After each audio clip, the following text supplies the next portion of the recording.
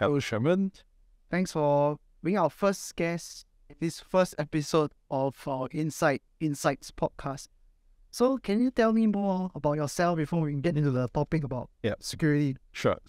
Thanks for inviting me, and good to be the first guest.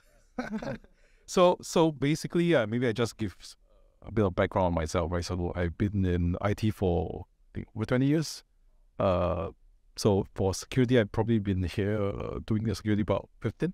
So I came across IT probably more on from a young age where you want to play games with the computer. Then it's sort of gradually think of something that is sort of relevant to computers, and then IT, so that you can continue to play games. So that's how I sort of got into the industry. And then from security wise, it's sort of this is interesting because every day is changing, right? I mean, it's even changing faster than the traditional IT stuff. So yeah, I've done from application development, service delivery. I've worked with systems from IBM mainframes to mid-range to cloud today, right? So And devil, that's bad. That tells you how old I am. no, but I know you're a specialist in security. So you're talking about games, right? So what are the games are you? Yeah, so I still do my own gaming rig. So I still have my last one is still a good cool PC, which I actually playing today, Elden Ring. Yep. So it's something that released this year, which is it's quite popular. I didn't have much time to play it, but Why? unfortunately, but a lot of first-person shooters, relevant and things like that. Yeah. Cool. Yeah. So anyway, today's topic, right? We want to talk about this. This paper that we recently published, right? It's really about proactive security and why it's important in this digital first era, right? Yeah. And just to kickstart this conversation, from your perspective, organizations today proactive enough in their approach to cybersecurity? I guess it depends. I think the answer would be say yes and no, right? Because it depends on the maturity of the organization, right? So as I guess from a bank perspective, they'll probably be more mature. They will have a lot of more proactive, people and tools and processes versus say a typical manufacturer, right? Where security is not their primary business, right? Or they have less things from their perspective to protect. But in general, I think we are seeing a shift. Things are still, people are still again moving to a more proactive approach so that you can understand, what's the risk to the organization, what's critical to the organization, and then with today's threat landscape, and things are happening quite fast, rapidly, and you need to find ways. The attackers are finding new ways to recognize things and then able to attack you, right? So from a defensive perspective, we're also seeing that move. And then there's a lot of things where we talk about attack service management, where we pretty much is really looking at what's the assets you have, what are the risks, what are the vulnerabilities, and then that is how we can gain some contextual insights into what's the organization's risk and then what are the immediate threats. Yeah, I mean this is like a huge problem, right? These days, like if no action are taken, then organization is gonna be toasted, right? Every week you're gonna see like news headlines about data breaches, cyber threats, cyber attacks, companies getting all into all these issues, right? So now we are talking about like proactive security. Maybe you want to give us some examples, let me understand better. Sure. I mean today you can see probably on at least a weekly basis you see somewhere somehow got breach. And that's quite a common, and that's probably the tip of the iceberg, right? That's reported, which is reported ones, but there are unreported ones. Yep.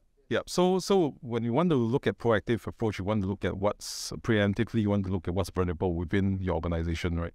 So that you can address them, you can, before anything gets exploited, right? So when you design security, you should design from a secure by design perspective, right? And then that's across organization and across all your infrastructure, your applications, and your people, right? Because people is always also the last line of defense. So you should look at things like security awareness, right? Is the people, if there's a policy or process but they are not following it, that is as good as not having it, right? So things like you want to identify what are the assets in your organization, your hardware, software, on-prem, then the cloud, what are the vulnerabilities for those systems, right? Even applications. I mean, that's something that the organization should be doing, right? Segment your network. So if you don't want to have your guest Wi-Fi with your network running on the same network, right? So that's quite fundamental, but you will be surprised that Oh, really? yeah, their organization could be misconfiguration, could be when they do some troubleshooting, things were plugged wrongly, differently, and it's all kinds of interesting things. So they should do all that, right? You hear a lot about zero trust approach or zero trust architecture, right? Where you want to make sure that who is using the application, right? So that you can verify that, and then those that you're logging in or the assets that you're coming into are all properly configured. And of course, probably last but not least, you look at threat hunting also, right? So, if you have the telemetry, then we should be able to have someone, or it would be the organization, or you have someone to be able to help you to look at the threats in the environment. Potential threats, because today's attackers are quite sneaky in the sense that they might be there for months and years, and while slowly they are trying to get your data out slow and steady, right? So yeah, sure. You correct. So with a threat hunt, then you can at least look at data that's 90 days or a year, over a year.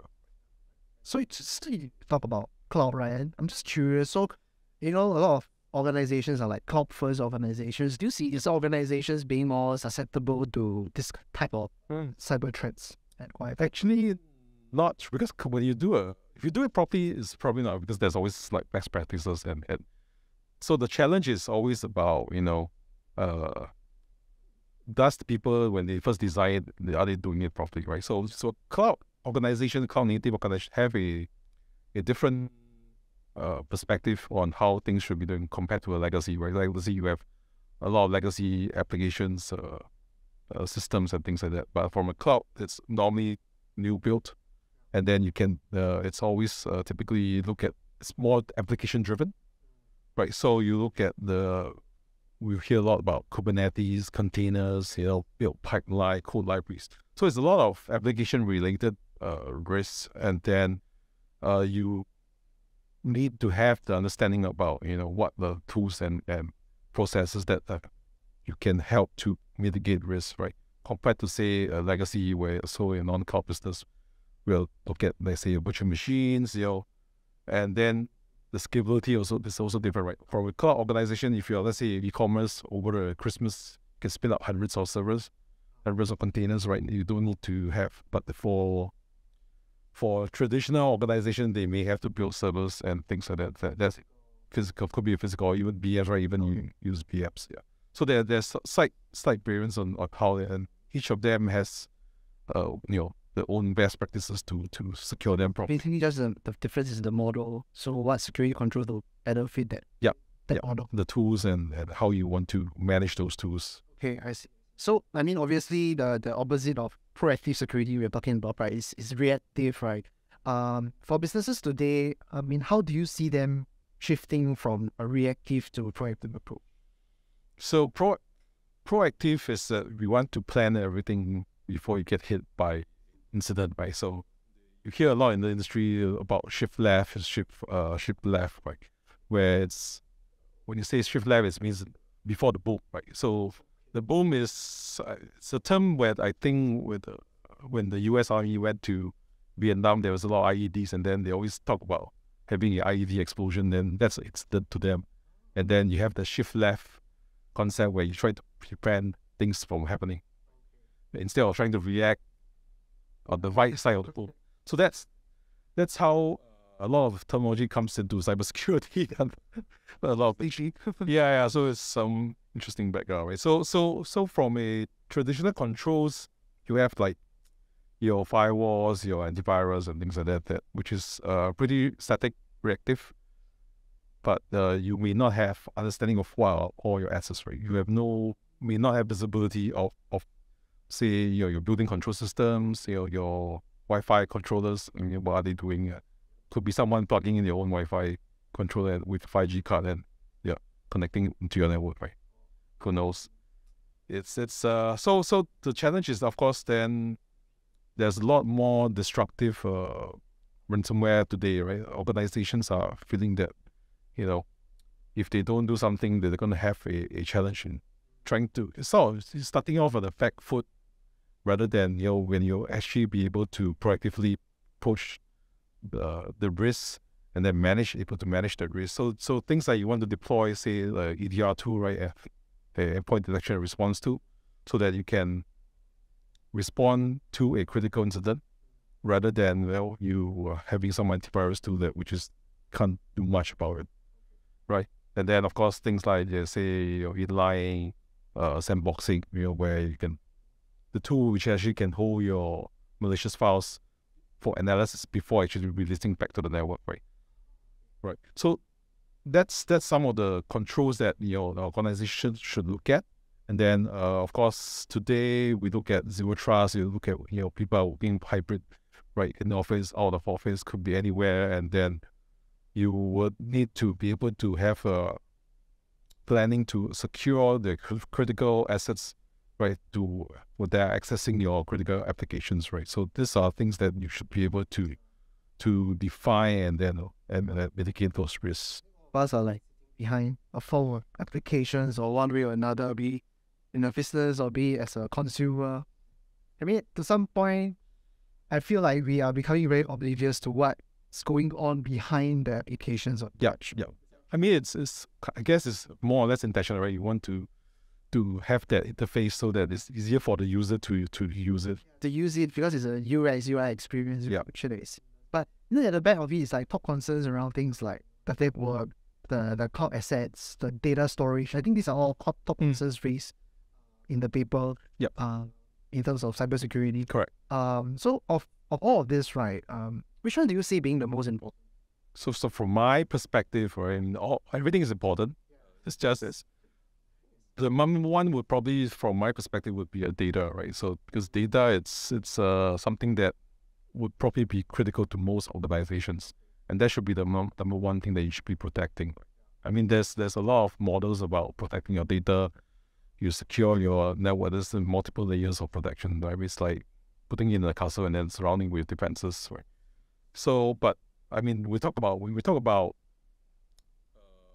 all this digital transformation that's going on, that's been going on for a long time, right? Since the days of client server, your ERPs, your CRMs.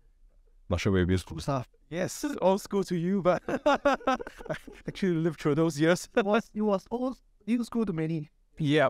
So even then, but today you're seeing a lot of more as people move to the cloud, to the SaaS business, or the SaaS applications.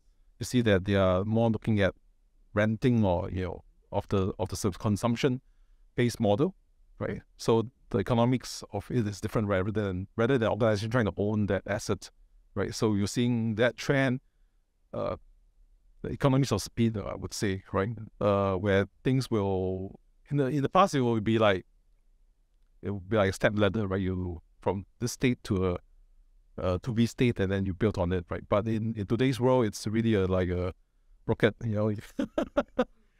it's kept going. So it's really about how the organization will fail faster, and evolve that and be agile to their business, right? To their end consumers or their end users, right? So, plus things like using your AI, ML, artificial intelligence or machine learning to uncover new things for their new products, new patterns. So, and we're seeing a lot of Web3 stuff coming up. So, right. So those are digital ledger stuff that those can have a different change, but that will be a data centric from a personal perspective.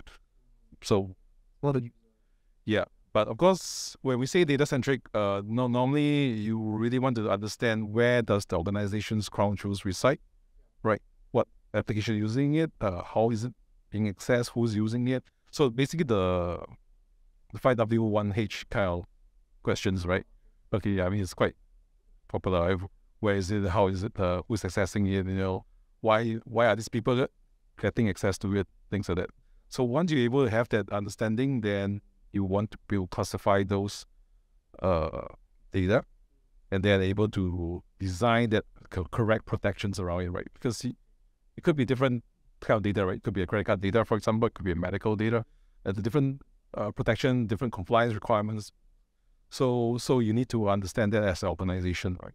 And then need to identify who's going to access those, why they need to access those, right? But, it's not really a set and forget. I mean, normally you do it once. Some organizations will do it like once and then, okay, but you should really have a plan to constantly review that and assess whether, these people are, why are they doing it? Why are they accessing those data? Is it a common thing for like businesses to just like set and forget it kind of approach? That was very good. You'll find it quite common in most, unfortunately, in most organizations. This is not really. I mean, of course, if they are mandated for compliance by the regulatory boards, then You mentioned like banks, financial institutions, then or medical institutions, like if they're on HIPAA or whatever, then yes, they will do their audit at least once a year. But most organizations, for especially small organizations, they will have challenge in trying to focus on that. They will rather focus on driving their business goals. And cybersecurity is usually a afterthought for their. And of course, sometimes they also lack skills because cybersecurity skill sets is also quite hot. I mean, cybersecurity, the talents is on a We are short of. businesses don't have the bandwidth today, right? Correct. And perhaps businesses like this, they should look at having a managed security services provider to kind of partner in and support them. So what would you recommend them, like businesses, to look at when they want to like go after or select a MSS?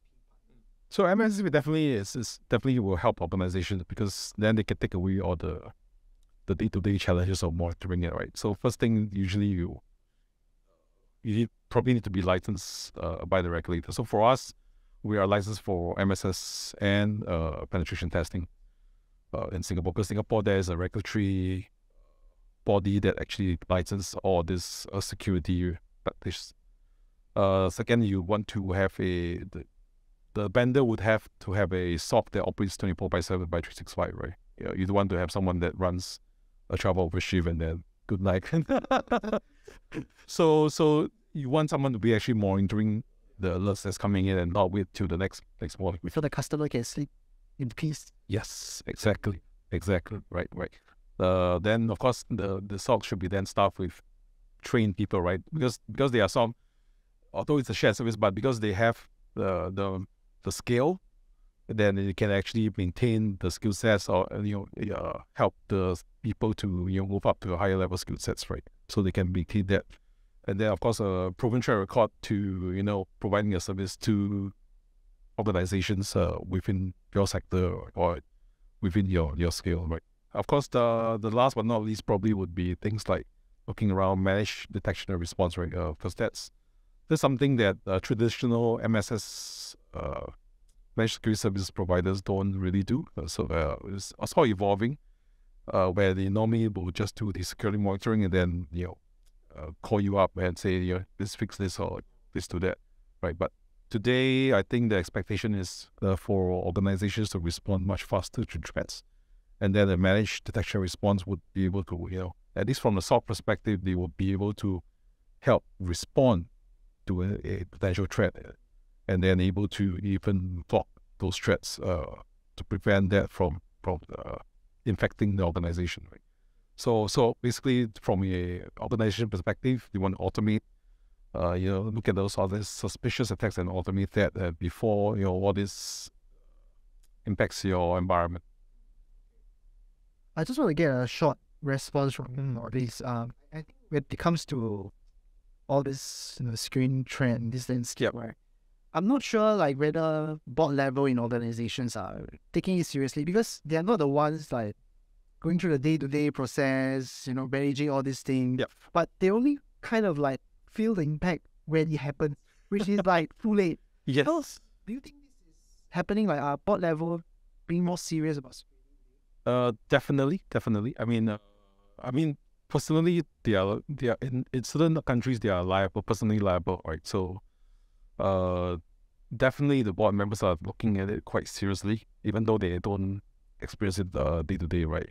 So because they're liable for negligence. So we are seeing a lot more board members looking at at least on their regular meetings, they want to have a cybersecurity Council or something. or or at least an update on what's the status of the organization, what exposure the organization has, what are they compliant with, and how significant the incidents and the risk. So we are seeing that, and then in Asia, I think we're also seeing that the board members are getting concerned also.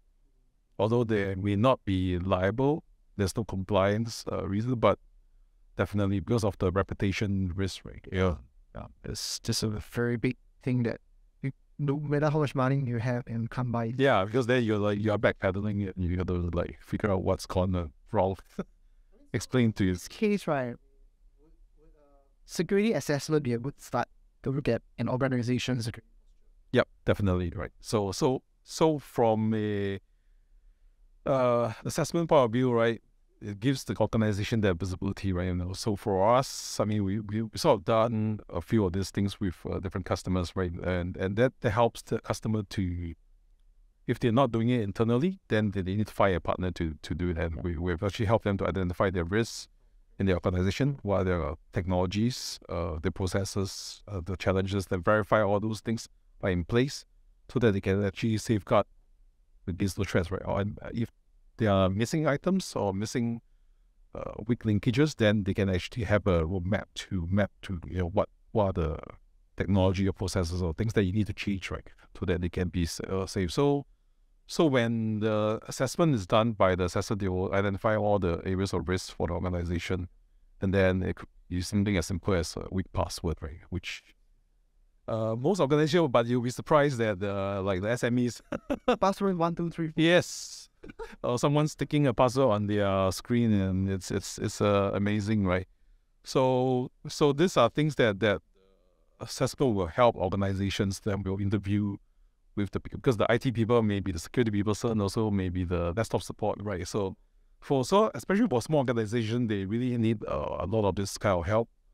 And then for larger enterprise, we will see also a lot of third-party and fourth-party risks, right? So, for example, a bank, right, you may have thousands of suppliers, right? And then what if those suppliers, some of them are using another supplier, a fourth-party supplier, which actually has a critical path or critical impact to your organization if they get a breach, right? So all these things, we are seeing the larger enterprises, they are start looking at, actually they already started looking at third-party, but even fourth-party risk, they actually start evaluating. Wow, I mean, like there are so many dependencies in this aspect of like security, right? Like there's one mentioned security supply chain. Yep, supply chain. So it's like Murphy's Law, one thing go wrong, everything will go wrong. So maybe just to close out this conversation, right, lastly, I just want to ask you, what's one advice, right, you would give to someone who is probably not, maybe this person is not a security specialist, but this person needs to convince his or her boss about the importance of proactive security. What advice would you give this person? Right.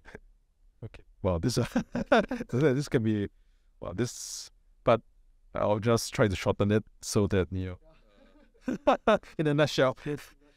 Okay. So I mean, security breach happens everywhere, and even in the most prepared. You look at the list of breach organizations, right? From banks to defense ministries and stuff like that, right? So even you're most prepared, you have a risk of being breached, and you want to be proactive to mitigate or reduce that risk, right, or the impact of the breaches. So you need to be resilient, right? We talk about resilience now. Nowadays we don't really talk about preventing breaches. We talk about cyber resilience. Yeah. So key points. I mean, first of all, you should look at what assets you have. The visibility is critical, right? Know what you have. And then, how you can protect that. We want to be able to have in place a detection and response capability, right? Able to detect, protect, and respond. I guess that's so that you can properly protect your crown jewels and then make sure that you get the right protection around it. And then response if there's an incident. So which means you have like an incident response plan, able to exercise those incident response plan on a regular basis so that everyone from the exco level to the technical team will have that exposure to the plan, and so that when the actual thing happens, that you minimize the time to respond to the actual incident, right? Those are really good points. I better write it down later. I remember. But yeah, thank you, Matthew. Thanks for taking time to stream me today, and Yeah. I will see you soon. Yeah, hope to see you. Okay, thank you. Yeah, thank you. Show button. Command shuttle.